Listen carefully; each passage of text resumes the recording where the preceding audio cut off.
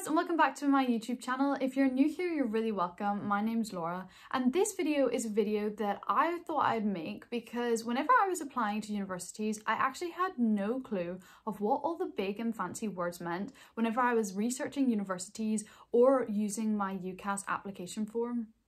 So I thought this might be quite a helpful video for other students that were in the same position as me and didn't really have any idea of what it all meant. So these are the must-know words when you are applying for university that you should be aware of so you don't get caught out by anything and that you can read everything and just feel confident that you understand what you're actually accepting or what you're actually looking at.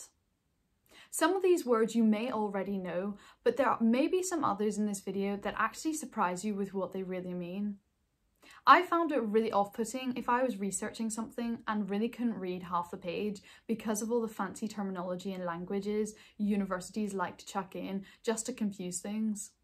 So this video will talk about everything in really basic and really important sort of fine detail so that you don't miss out on anything or overlook anything when applying to universities and medical schools. So first up, we have undergraduate entry, and this is aimed at students that are coming straight from school or without ever studying at university and having a third level education. Students that come straight from school are called undergraduates as you've never actually graduated from a degree. But whenever I was looking at courses, I found it very off-putting and confusing to see these sort of big fancy words for something that actually wasn't that confusing once I knew what it meant. So if you are a student that is leaving school this year and wants to apply to university, you should be looking at courses that are aimed at undergraduates. So the next word is postgraduate, and this, similar to undergraduate, is another form of entry into university. As the name sort of suggests, post means after you've graduated from something. So being a postgraduate means that you've already studied in university or got a third level education or degree already. People that tend to go into postgraduate degrees are students that have already done a degree and then want to change their career path, or they want to go into a further level and maybe study a master's or a doctorate. So it's worth noting both of these if you are looking at university websites, as they do mean quite important things and they are very different. So next up is deferred entry, and deferred entry basically means that you take the year out of any formal education. So deferred entry basically means that you will go through the whole application process this year, and if you're lucky, you'll be selected and given an offer for your course. With deferred entry though, you do not need to start that September when you're given your A-level results. Instead, you can actually take the full year out and then just join the university the year after without having to go through the whole selection process all over again. This is where deferred entry sort of couples up with a gap year. So a gap year is basically a year that you take out of any formal education. It means that you can do other things that you're interested in, like traveling, getting part-time jobs, or picking up new hobbies, or basically doing anything. For me this year, I decided to take a gap year due to COVID and the fact that I actually deferred my place for medicine so that I will be going in this September rather than last September. And it's meant that I've actually been able to do so many new things that I never would have done if I had gone straight into university. I even managed to set up this YouTube channel. So gap years and deferred entry are worth noting if you want to take a year out between your A-levels and starting university. So now onto some really important words to know about when looking at UCAS. UCAS stands for University and Colleges Admission Service and is an independent body that does all of the sort of things for universities for their selection process. So it's really important that you know how to use this online platform effectively and that you don't miss out on anything because it could really impact on your ability to get a place at a university or medical school this year. All of the sort of liaising between universities and you is done via a UCAS portal. So it's important that you go and register and sign up for UCAS so that you can get all of the information from your universities and also so that you can apply to your universities this year. Check the description down below to get a link to the UCAS website. So with UCAS, you'll probably have heard of things like conditional offers unconditional offers, and a variety of other words. So I'll just break these down into more simple terms so that it might give you a better understanding of what these actually mean. So first up is a conditional offer. A conditional offer, as the name sort of suggests, means that you are given an offer from a university to come and study with them if you meet certain conditions. These conditions can be things like meeting a certain grade at A-level, having a certain BTEC, or having another degree already. So another type of offer is an unconditional offer, and as you can probably already guess, this means that there are absolutely no conditions attached to it. That means once a university has given you the offer, you have basically been given a place at their university or medical school without actually having to do any work for it after you've got your offer. This means that it doesn't matter what grade you get at A-level or any other requirements, as you have automatically got your place there if you choose to accept it. So another really important word to be aware of is a firm choice and an insurance choice. So this is really important when you are applying to the universities and if you get offers from universities. With a firm choice university, this means that it is your first choice uni that you would like to go to if you get an offer from them. A firm choice basically means that if you meet the grade requirements or that you get given an offer from the university, you will go here as your first choice university. If you are lucky enough to get more than one offer from a university, but unfortunately don't meet your first place offer or your firm choice, then you can automatically be accepted into your insurance choice if the grades you got or the requirements for your offer are met. This is a really great opportunity if you get an offer from more than one university, because it means you'll have the chance of going and studying the course or degree that you want as your second choice automatically. So if things don't go to plan and you don't get any offers from universities, or you miss a grade and don't manage to get the requirements to get into your offered universities, then each year there are certain courses that release into clearing. Going into clearing basically means that certain universities have course spaces available, and if you meet their requirements, you can automatically be accepted even without an offer or ever wanting to go to that university in the first place. It's a really great opportunity if you are stuck for other offers and options, but really like an idea of studying in a certain course or university that suddenly gets released into clearing. Clearing is basically how colleges and universities fill any remaining spaces, so do keep an eye out for this, because it is a really great opportunity for lots and lots of students to make use of. The final word to be really aware of is UCAS track, and this is basically, as the name suggests, how you track the progress of your application and also of your offers and what is happening when results day comes. So it's really important that you keep all your details safe so that you can log on to this UCAS track and you can keep monitoring things to find out if universities have been in touch with you, or if you need to fill in any other parts of the program or process to make sure that you don't miss anything at all when applying to universities. UCAS track is also where you'll log into on the day of results day to see if you got your place at university or not. So some other university related words now. The first one to be aware of when you're looking at websites for university is whether it is a campus university or not. Some people really like the idea of living on a campus, and I actually wasn't sure of what a campus was before I did a little bit of research myself whenever I was applying to universities. A campus is a type of university that is set away from a city and is all in its own grounds. It's sort of like a school with all of its buildings and facilities all in one location. If it's not a campus university, it will usually be based in a city and will have buildings sprawled out throughout the city. Some university cities will be a lot more compact and will basically be like just a university in a city format, whereas other universities, like some central London universities, will have buildings sprawled out along the city, and you will have a lot more travelling to do to get between the university facilities and the other buildings. So it's worth being aware of this so that you know what sort of university you're applying to and to find out what would be most comfortable and appeal to you. So another word that I wasn't really sure what it meant until I was applying to university was the halls of residence, and this is also known as halls and is basically where every student that wants to live away from home and in university accommodation will go and live for their year at university. University accommodation or halls varies very much depending on the type of university you're going to and what sort of price bracket you're wanting to be spending on it. So it's worth looking into the accommodation available as it can vary quite a bit. So some other words to be really aware of when looking at universities, and these are more to do with how you're going to fund your course. So these words can include scholarships, bursaries, grants, loans, and these are all different methods of paying for university.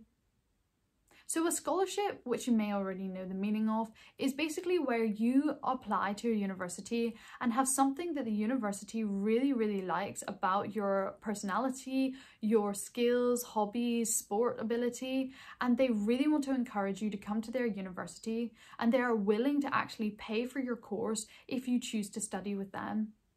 You can gain scholarships for a variety of different reasons, and this can be based on academic or extracurricular reasons.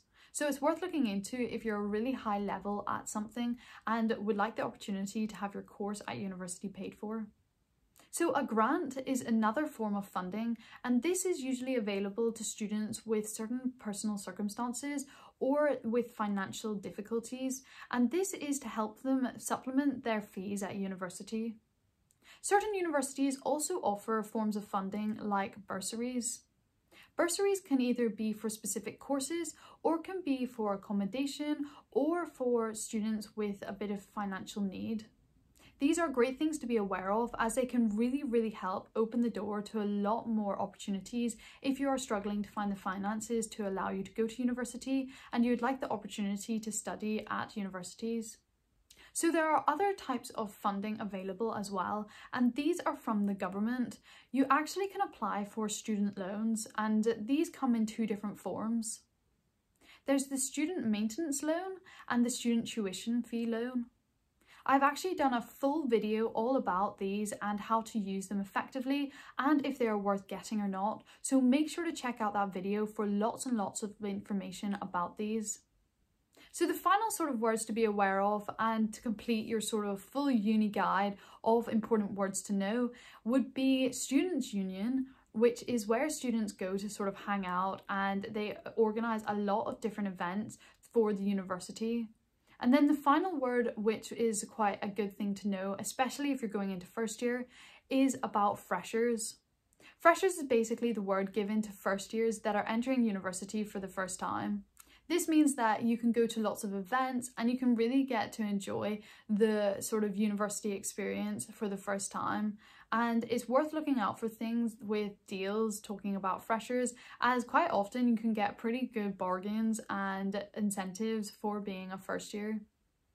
So some of these words that I will talk about now are more directed towards medical students, and these were the sort of words that I didn't really understand whenever I was looking at medical school websites. So the first word that I came across quite a lot was that certain universities offered an intercalated degree and others didn't.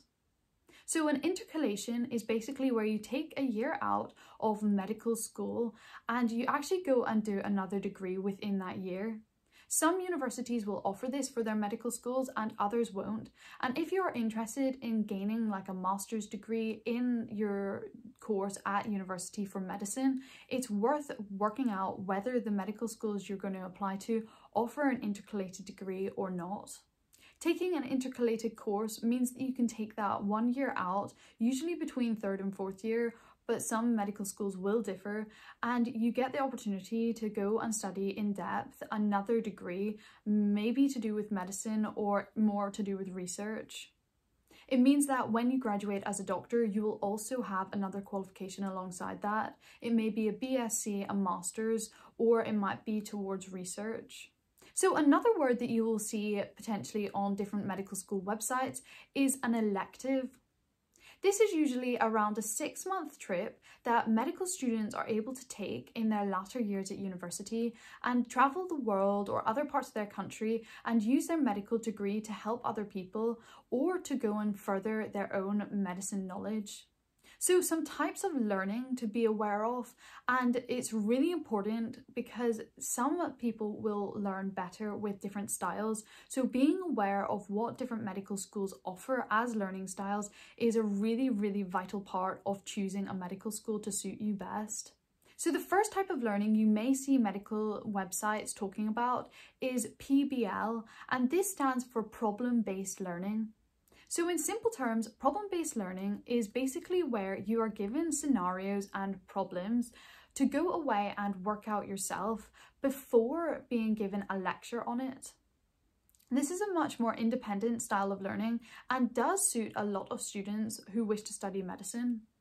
This means that the university likes to break down things into smaller sort of individualized sections and allow you to go away and explore that in your own time and then come back to a main lecture and sort of find out a bit more about it.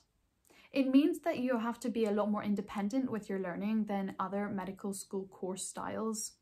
So the next style of teaching that you may see on medical school websites is CBL, and this stands for case-based learning. Case-based learning in simple terms is similar to problem-based learning, but instead of being given a topic and made to go away and learn it yourself, you're actually sort of taught about the general style of the course that you're going to be doing next, and then you are given a sort of problem or case to go away and look into more detail, and then with your group come back to the lecture and find out the real cause or problems or reasons behind things. It's a mixture between being independent and the traditional style of a course.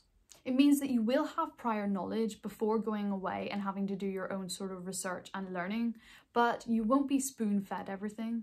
So another style of teaching is traditional, and this was originally what all medical schools sort of gravitated towards when teaching their students. However, over previous years, they've sort of molded into different styles of teaching as they've found different ways suit different students. So traditional is done via lectures, and it's your whole year sort of get taught everything in stages in the lecture halls. This is great for some students as they really like being able to get all of their knowledge from the tutors and know exactly what they're learning is actually accurate and what they need to pass their exams. However, for other students, some people find this boring and they prefer a more independent style of learning. So if you're a bit unsure as to which style might suit you, there is another style of teaching called integrated teaching or learning, and this is offered by quite a number of medical schools throughout the UK. Integrated mixes the problem-based learning or PBL with the traditional style of course and sort of merges them to make a perfect sort of model for a lot of students to learn. Lots of students really like this as it's a good mix between the two. You get your sort of independent study and learning so that you can go and consolidate and solidify all of your knowledge, but you also get the sort of helping hand of your student tutors and from other students on your course. So another word to be aware of when you're looking at medical schools is the UCAT. So the UCAT, which you may or may not know about already, is the University Clinical Aptitude Test. And this is sat by lots and lots of students each year to get into medical schools in the UK. The UCAT is a 2-hour long exam, all done online, and it's split up into 5 different sections. There's the verbal reasoning, quantitative reasoning, abstract reasoning, decision making, and situational judgment section. These require lots of new learning techniques and styles, and you will need to study for this exam if you want to get a chance to get into certain medical schools in the UK. So check out the rest of my channel for lots more info about UCAT and how to prepare and revise for it so you can do your best. The other form of test that some universities look for is the BMAT, and the BMAT stands for Biomedical Admissions Test. This isn't required by as many universities and medical schools as the UCAT is, but it is really important if you want to go and study at Oxbridge universities or London universities, as the majority of these universities will look for the BMAT to be sat. So I hope you found that useful and it's given you a bit of a whirlwind tour of all the words that you really must know for applying to universities and medical schools. Some of those words were definitely words I had never stumbled across before applying to university, and I hope by sharing these with you, you'll also be able to now understand what you're reading and researching a lot better. If you enjoyed this video, please give it a like down below, and if you haven't already, go hit that subscribe button to keep up to date with all my new content and videos that I'll be releasing to help you guys on your journey to studying in the UK at a university or at a medical school. Thanks for watching, and I'll see you in my next video. Bye bye!